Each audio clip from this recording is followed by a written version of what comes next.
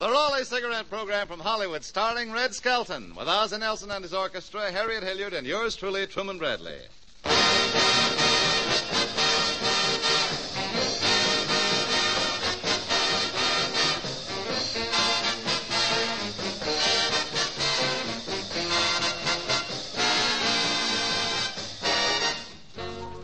Smokers, any cigarette can claim superiority, but we give you proof. Proof of Raleigh's outstandingly high quality that you can plainly see for yourself. Compare the open ends of a pack of Raleigh cigarettes with any other brand. You'll see instantly that the tobaccos in Raleigh's are unmistakably more golden in color. And that speaks quality in the tobacco business. Any expert will tell you the more golden tobaccos are choicer, more expensive. Yes, smokers, you can make this test yourself. You can prove to yourself that Raleigh's do give you the better tobaccos. And Raleigh's give you valuable coupons, too, redeemable for premiums, war stamps, or cash. Truly, Raleigh's offer you more than any other cigarette. Next time, why not try Raleigh's?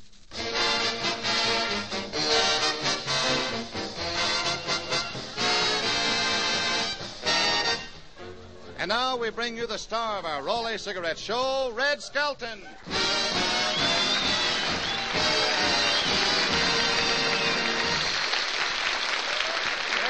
Thank you very much, and good evening, ladies and gentlemen. Well, Red, what's cooking? I don't know, but I'll bet it didn't come in cans.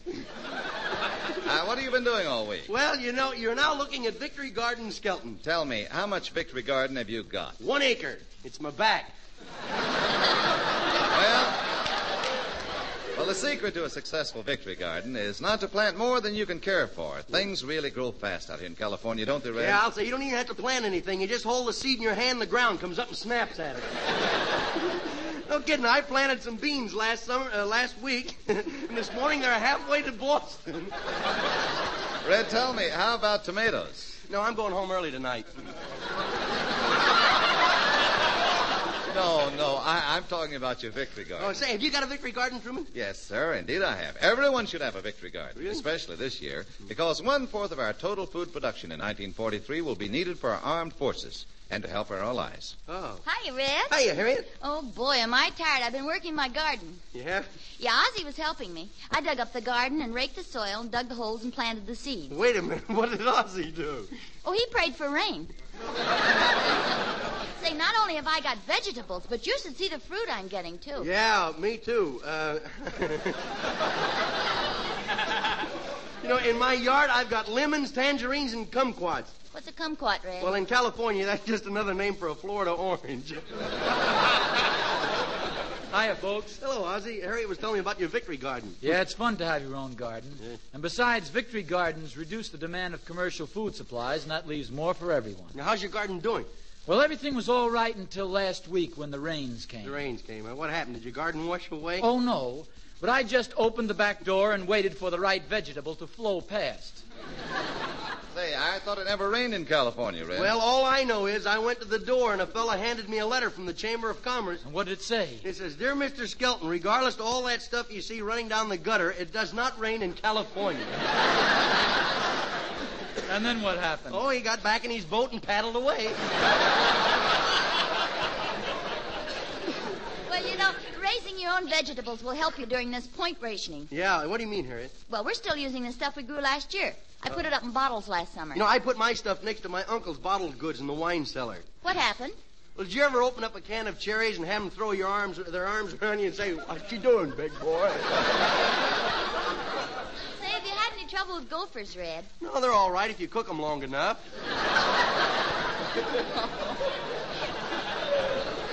No, I mean if the gophers been eating your vegetables. Yeah, I'll say they have. And boy, are they fresh. One gopher grabbed my radish and he looked up at me and he says, well, don't stand there, stupid. Pass the salt.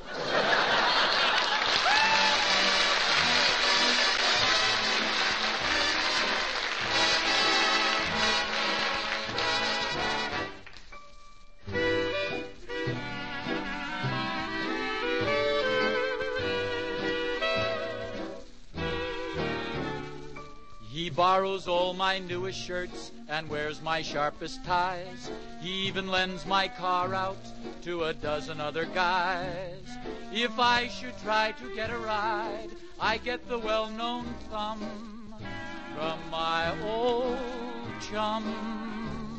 I try to get a night of rest, I even lock the door, but he brings in a party that swings out till 3 or 4, who winds up sleeping in my bed while I sleep on the floor. My old chum, we make a blind date with a couple of girls to dine at some fancy-priced grill. I always wind up with the homely one, and of course I'm the guy who pays the bill.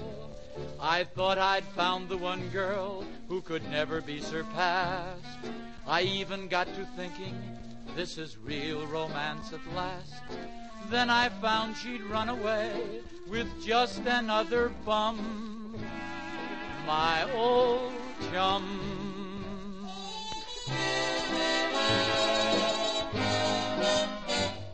She wears my finest evening gowns, gets runners in my hose, and uses my pet powder puff to dull her shiny nose.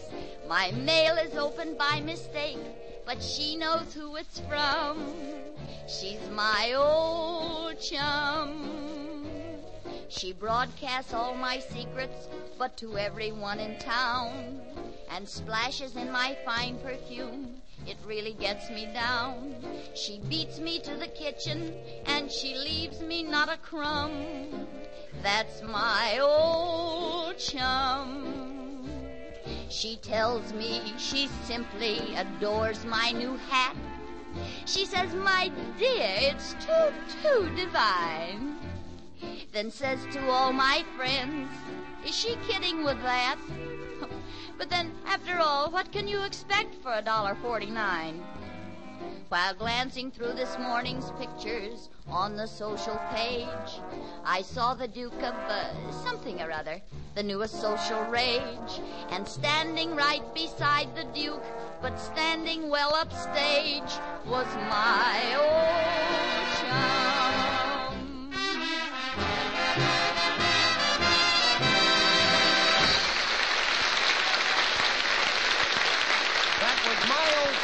Sung by Harriet Nosey and dedicated to the 364th Infantry. Well, say, Red, outside of playing army camps in the desert and working in your victory garden, what else did you do last week? Well, I started my spring cleaning. I took down my woolen drapes and I washed them in boiling water. Now, Red, hot water shrinks wool and makes the colors run. Yeah, you know anybody wants to buy a piece of plaid Kleenex? Say, aren't you starting your spring cleaning just a little too early? No, everybody's cleaning house now. You take Clem, the fellow from the country. He started cleaning up his farm last week and had quite a job, too. He was walking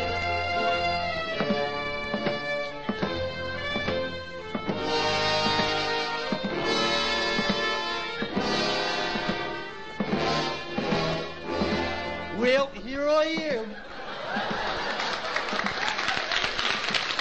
6'2", eyes are blue, do-do-do-do-do-do-do-do-do. Yes, sir, eyes are blue and nothing between them but a blank expression. Boy, do I hate spring cleaning. I wish Daisy June was here. I'd pretend I was sick and then make her do the work for me. Oh, don't laugh. I bet some of you guys pull the same trick. I bet that's another one of those OPA men working his way through college. I'll just take this baseball bat, and if he puts his foot through the door, I'll let him hit it. I don't want any. Hello, Clem. Will Hey, Clem,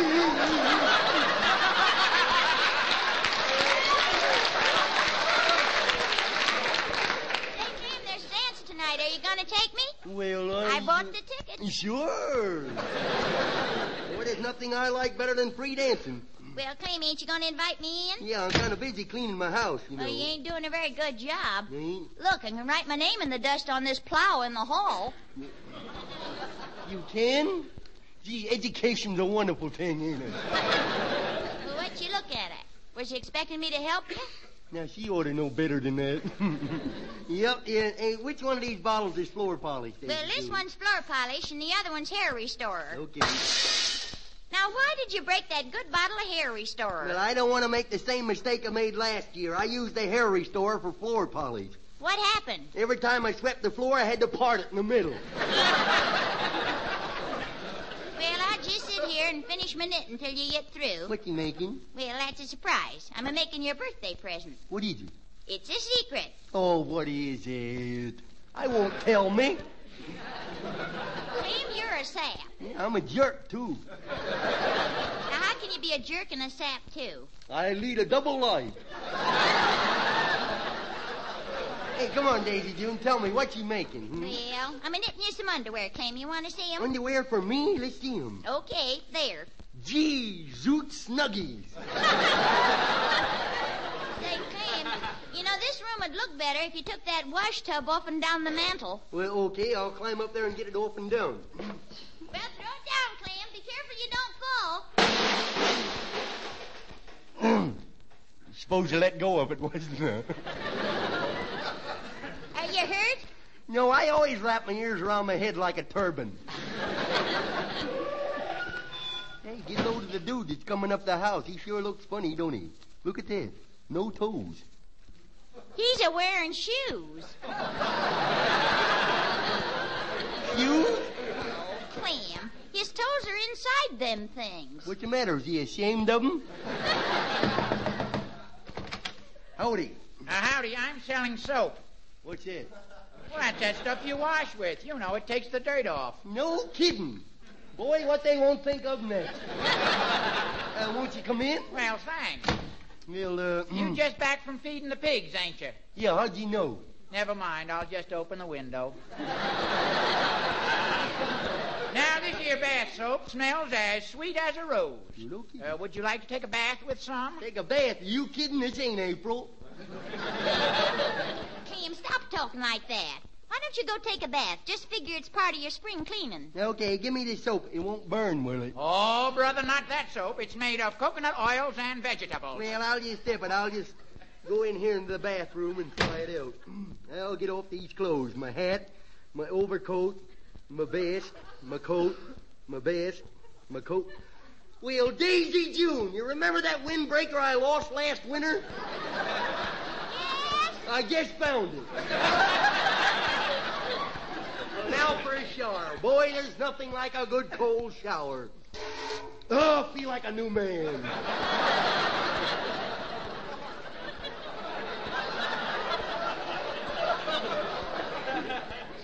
Well, Clem, how do you like that soap? Tastes pretty good. Now, wait a minute. You ain't eating that, are you? You said it was made out of vegetables, didn't you? Yeah? Well, I ain't letting no good food go down no drain pipe in times like this, brother. Are you all right? Sure, I'm all right. Didn't hurt me. But now I know what they mean when they sing, I'm forever blowing bubbles.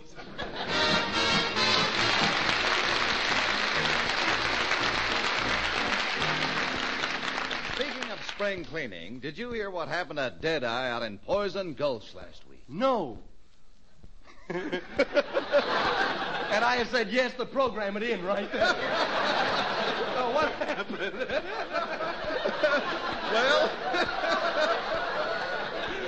Well, it says here, they were all sitting around in the Red Devil Saloon when someone decided they should clean up the town. Hey, piano player, stop that, will you? Stop that. Oh, come on, piano player, stop! All right, brother, you asked for it.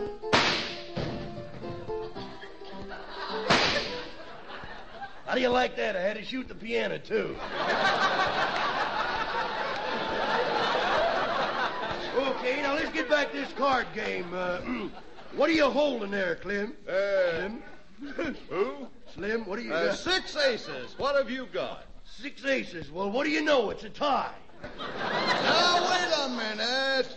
What's that card up your sleeve? Up my sleeve? Yeah. Well, lucky for me, another ace. I win. Hiya, Deadeye. How's my little sweetie pie today? Well, monotonous Maggie. How you been? Swell. I've been home making myself pretty for you. Yeah. Remember them circles I used to have under my eyes? Yeah. Well, look now. Great ball of fire triangles. Well, ain't you gonna kiss me? No, I'm busy cheating at cards. Besides, I kissed you last night, didn't I? Yeah, but look, my lips are all pulled out straight again now.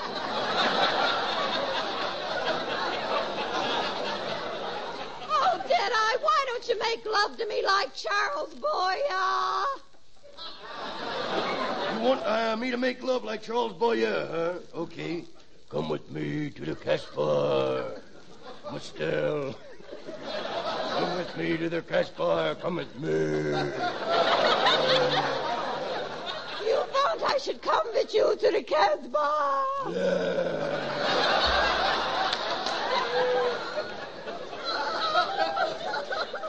You don't love me no more. Now, I wish you'd stop crying, gal. You're putting my Raleigh cigarette out. Of course I love you, Mag. Why, I'm crazy about your little scrub nose. No, Deadeye, you mean snub. I got a snub nose. Okay, but if I was you, I'd scrub my snub. You know, gal, every time I look at you... Yes? I wish I hadn't. Every time I look at you, goose pimples go up and down my backbone. Goose pimples, huh? Well, grab them. These are meatless days, you know. I don't know why you don't like me. I'm just like Hedy Lamarr. We're both women, aren't we? Yeah. Beer and champagne both come in bottles, too. Well, get a load of the blimp that just floated in. Boy, would Lieutenant Bill like to drop a blockbuster like you. Well, what you doing, stranger? Howdy, stranger. My name's Beanpole. Beanpole? Boy, you're the fattest beanpole I ever saw. Yep, the beans never grew out of me. Hey, who are you? I'm Deadeye, the toughest cowboy in the West. I stand 8 feet 2 in my stocking feet. How tall are you with shoes on? Who's got shoes nowadays? You look kind of run down to me. Listen to the man, will you? Why, you know them big construction companies that build them big roads through the hot desert? Yes. You know them great big boulders have to be broken into little bitty pieces? Yes. You know all that tar and asphalt has to be stamped and pounded till it's flat? Yes. I paint the white lines down the middle of the road. Well, my, who's this little creature I see here? She does that every time she wants a lump of sugar. I'd like to know you better, little lady. Pull up my knee and sit down. Okay, where is it? Say, what brings you to Poison Gulch? Deadeye, I'm here to clean up this place. Now, wait a minute, that's my job. Oh, Deadeye, what did you ever do to clean up this town? Well, I've done a lot. You know that dirty old bank with all that filthy money with them germs on it? Yeah? Cleaned it out last night. It's about time somebody cleaned out this town. By golly, you're right.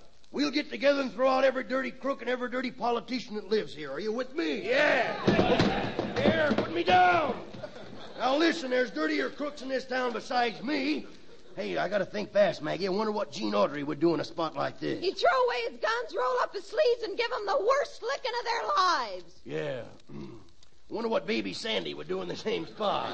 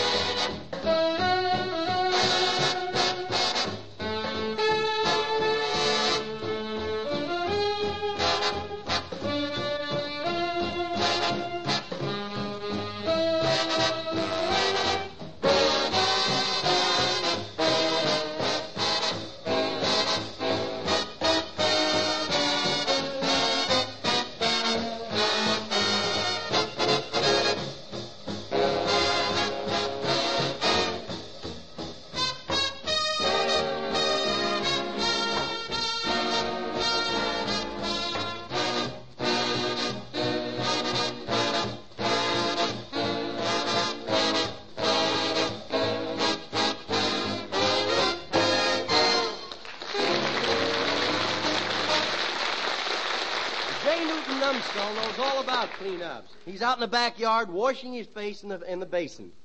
This is the way you wash your face, wash your face, wash your face. This is the way. Why, hello there, Newt. What are you washing your face in the backyard for? Well, I have to. You see, my wife's taking a bath standing up.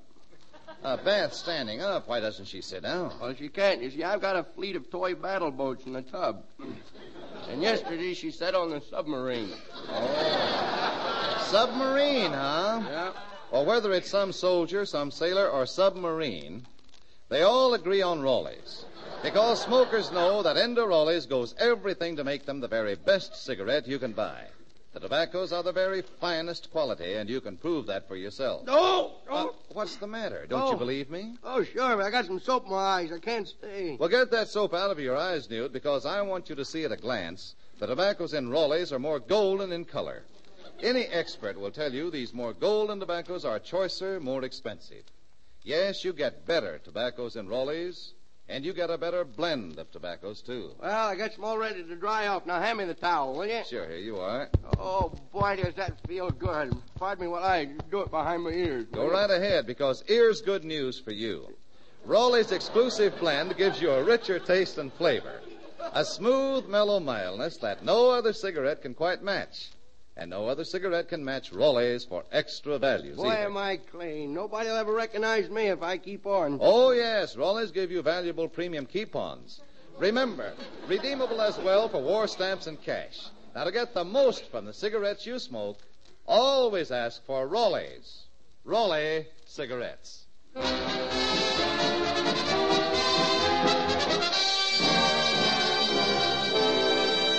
Then we have a lady and her little boy. Cleaning house is really something for her, especially with Junior helping. So, Harriet, you be my mother, and I'll be the mean little kid. Junior, listen, Mother's busy cleaning the attic, and I want you to be good today. Promise me, will you? I've been good. This morning I could have bitten that little boy next door, but I used me willpower, and I didn't do it. Well, that's wonderful, Junior. Yeah, but if he ever puts down that baseball bat, look out. What time is it out there by the clock, I Junior? will go see. I will see what time it is. Well, Junior? Well, the widow hand is on 4, and the big hand is on the widow hand. Well, that ought to be easy. What time do you think it is? Time I stop putting glue on the widow hand. Oh, look, there's me basketball. I think I will play some ping pong. Ping pong with a basketball? Sure, what? Gee, ping pong. Just for that, young man, you can pay for that window out of your allowance each week. Well, now, that's mighty neighborly of you. Look at this place. Now, I ought to paddle you a good one. Oh, don't do that, Mummy, because after all, you're the pretty Mummy. You're so nice and so young, and you get prettier every day, you do. Well, that's a nice compliment, Junior. Yeah. All right, run along. Boy, that P.T. Barnum sure knew what he was talking about, didn't he? Oh, somebody at the door. We had got company. Every day we got company. Is that you, Pop? No, I'm the junk man. Oh. Have you got any old newspapers or magazines or rags or old iron or maybe old bottles? Well, do you have any old bags? Only under me widow eye.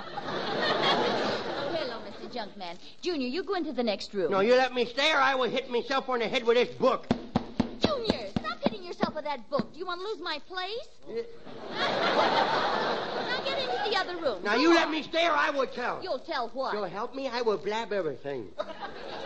What? I will tell everybody used to be an Indian princess with a medicine show. Oh, Junior, that's not true. Oh, no. Hey, Pocahontas, here comes the crowd. Quick, Doc, hand me Mercure comb and me fetish. Yeah! That does it. Oh, you hit me, you hit me. You knocked on me, baby teeth out. You knocked on me, baby teeth out. Junior, you don't have any baby teeth anymore. I know, you knock them all out. Look, lady, I'm still here. Do you have any junk? Oh, why, yes. You really came just in time. I'm cleaning out the attic. Well, that's fine. I'll come right up and I'll help you bring the stuff down. Oh, that's a mighty good noble. idea. I'll lead the way. Sure. It's rather dark up there. Oh, I don't mind. You see what happens, fellas, while you was working?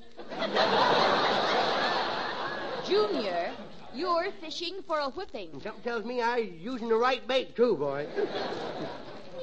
Oh, there he that is. cat. Junior, put the cat outside. Okay, will come you? on, cat, come on. Here, don't you scratch me. Come here. I'll rub your fur the wrong way for that, boy. Whoa! Whoa! How do you like that? He can spit right through his hide. Right. Now, careful, Cat. You get off that table before you knock that little lamp over. Come on. Oh. Junior, what did you break? That cat, he... No, you don't. I'm getting tired of you breaking things and blaming it on the cat. Now you're going to get it. Oh, me vaccination, me back. Well, I guess I cried wolf once too often. Cat, you as cook. Come in, sit down, will you? I want to have a man-to-man talk to you. A man-to-cat talk, rather. We's through. You've outlived your usefulness with me. I used to depend on you, but I don't know. You just ain't no good no more. I'm sorry. I'll keep you on the feeding list, but from now on, you got to catch your own mice. Oh, there's the phone. I'll get it. Now's my chance to get to that junk man up in the attic. Oh, boy. Hey, look at all this stuff in this trunk over here. Yeah, I wonder what it is. No, that's me mummy's wedding outfit. Oh, sure enough. Yeah. Dried flowers, bridal veil, handcuffs, bear trap, and shotgun. Wait a minute, I wonder what that's doing in there. I don't know. I asked me mummy once, and she just closed her trunk and says, "Oh, wouldn't you like to know?" Hey, wait a minute. Here's something I really want. Oh, no, I'm sorry. We couldn't sell that. Oh, I'll give you a nickel for it. No, I... Sold. Oh, boy, am I lucky. Why, you can't get stuff like this anymore. Don't tell nobody. Well, so long, little Goodbye. Hurry. Hurry. What happened to the junk man, Junior? He gave me a nickel and went away. What did you sell him? Just a case of that old canned goods.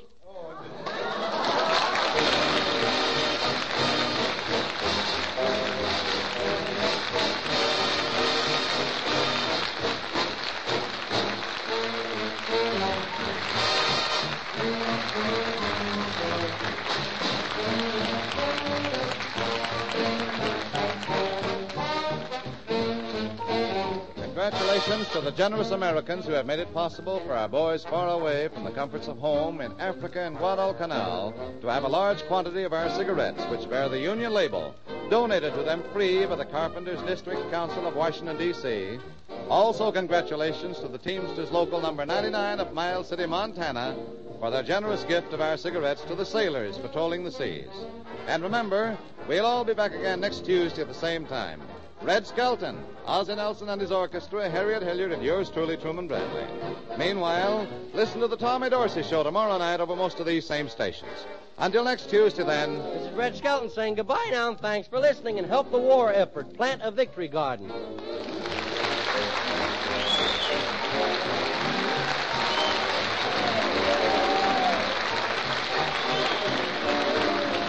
Red Skelton is heard on this program through the courtesy of the Metro-Goldwyn-Mayer Studios. This program has been broadcast to the armed forces overseas.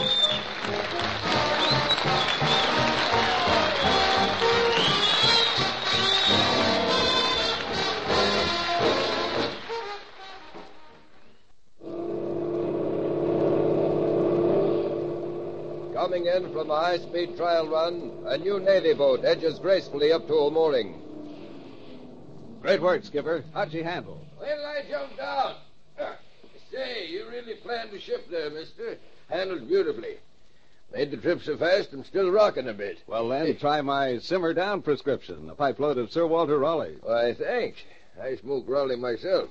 Sort of my first mate, you might say. I find it's just the thing to help me relax. Sure does. When I'm working over the drawing board, a couple of puffs of Raleigh just seem to sort of take the pressure off. Guess a lot of fellas feel the same way. Right you are, Skipper. Men everywhere who are doing things are Sir Walter Raleigh smokers. They enjoy that smooth, mellow, nut-like flavor. Raleigh's bite-free richness. So take this tip, all you pipe smokers. Tonight, try Raleigh, the quality pipe tobacco of America.